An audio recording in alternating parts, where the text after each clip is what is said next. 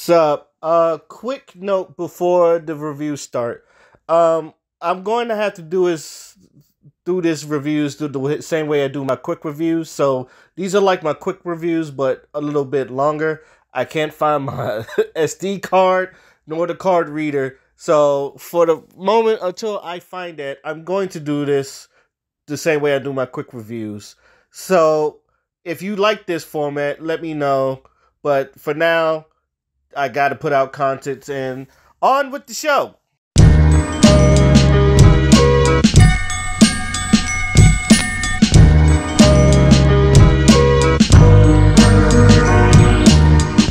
What's going on, YouTube? It's your boy Oscino back with another review, and this time we're reviewing Kendrick Lamar, Mr. Morale and the Big Steppers. Rapper from Compton had the world anticipating for this album since damn. Was it worth the wait or not? Let's talk about it. This album is as deep and vulnerable Kendrick has ever been, as the first thing he says in United in Grief that he's going through something. Over piano keys that halfway turns into fast-paced drums, explaining how he grieves different. N95 is his first single off the album that gives the same type of vibes that Family Ties did for Baby King. To me, this song is what kicks off the album, as it does what Kendrick does best, kicking conscious bars over a catchy beat that gives you dancing. One thing about Kendrick is that there's a purpose or message for all of his albums.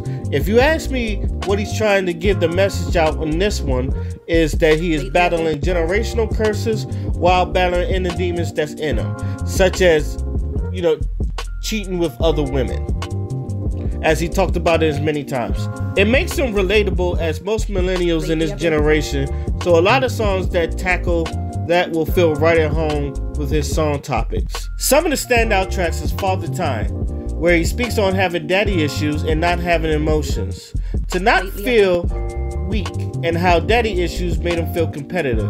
Another standout track is We Cried Together, and it's basically an argument between a man and woman where they verbally go back and forth until the end, where it goes from hating each other to making love. If you've seen Baby Boy, it's just like that. The one thing I do love, after the end of this track, it seamlessly transitions to Purple Hearts, which is a love song. Silent Hill is another track that Kodak is featured on, and Kodak actually keeps up with Kendrick lyrically. Kendrick's obviously still better, but from what I've heard from Kodak, it's actually impressive. Also, I can't go through this review without talking about the controversy that is Auntie Diaries.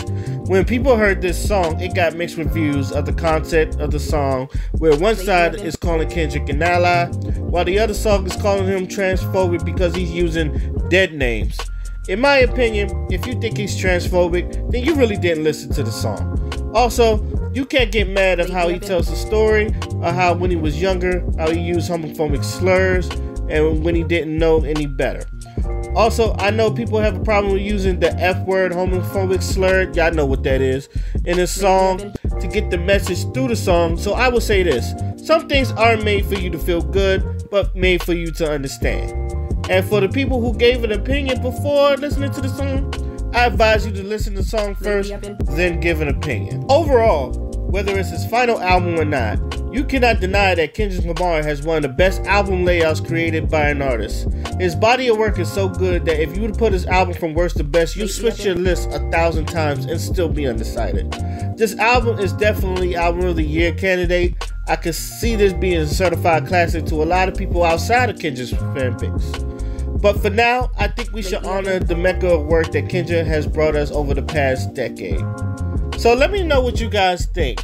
How did you feel about the album? How did you feel about some of the songs? What was your favorite songs? How did you feel about Auntie Diaries when you first heard it? Let me know in the comment section. Till then, my name is Oscino, and I'm out.